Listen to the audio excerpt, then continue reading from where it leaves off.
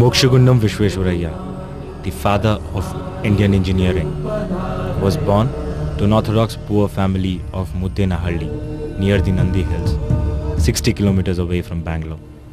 He was born on 15 September 1961. He went on to become the greatest engineers the world has ever seen. Visvesvaraya is an excellent example of a poor boy realizing his dreams.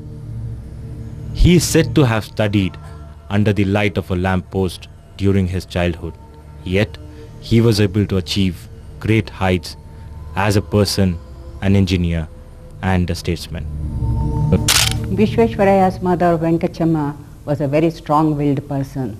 In fact, it was she who molded his character.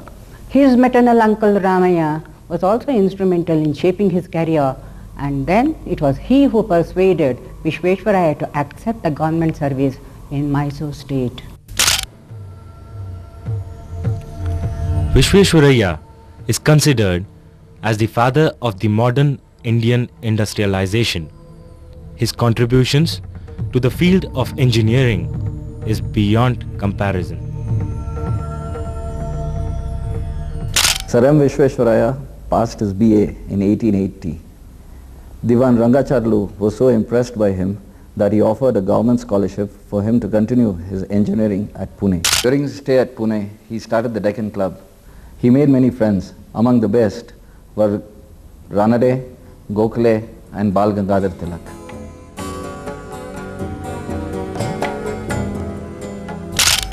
The biggest contribution by MV was the design of systematic water weir gates, flood gates, which effectively reduced the suction load of the dam, giving it long life. He introduced the block system of irrigation, and he designed flood protective systems in Orissa, Bihar and Hyderabad states. If his policies were fully implemented, the recent floods in Orissa would not have taken such a heavy toll. He started his career in Bombay when he joined the PWD as an assistant engineer. In 1915, he was awarded the title of the Knight Commander of the Indian Empire.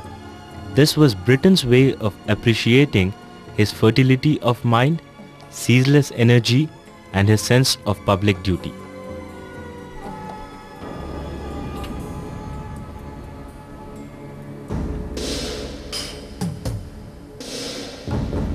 His contributions as the Diwan of the state of Mysore is unparalleled. He designed the KRS Dam with a large reservoir which irrigated the whole state of Mysore and brought it much prosperity. He improved the municipality boards of each taluk and started civic and social progress associations and implemented village improvement schemes. He also started the Malnad Improvement Committee and introduced efficiency audit systems all over the state. He started the SJP Polytechnic at Bangalore, which was the first step towards improving the education system in the state. He also established the Mysore University and the Mechanical Engineering School at Mysore. He started the agricultural school at Hebbal.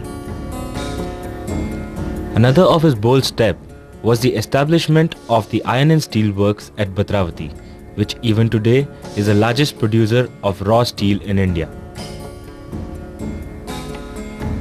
Under his able leadership, many new economic features were added to the state of Mysore.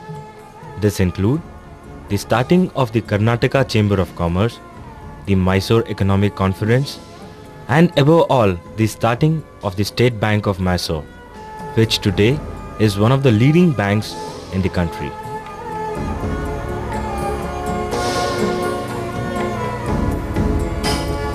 He designed a new system of water weir floodgates and was first to introduce the block system of irrigation in India. He also lent his expertise to the Hirakud project and to projects outside India, like the Aden water supply drainage in Egypt and the Sakar Barrage project of Pakistan. His personal favorite was the remodeling of the city of Hyderabad and Bombay.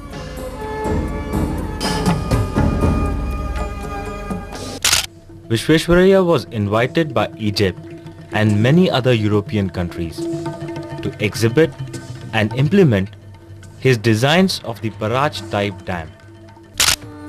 He utilized every minute of his long life in the pursuit of excellence. The nation has paid tribute by conferring the highest civilian award, the Bharat Ratna, in 1955.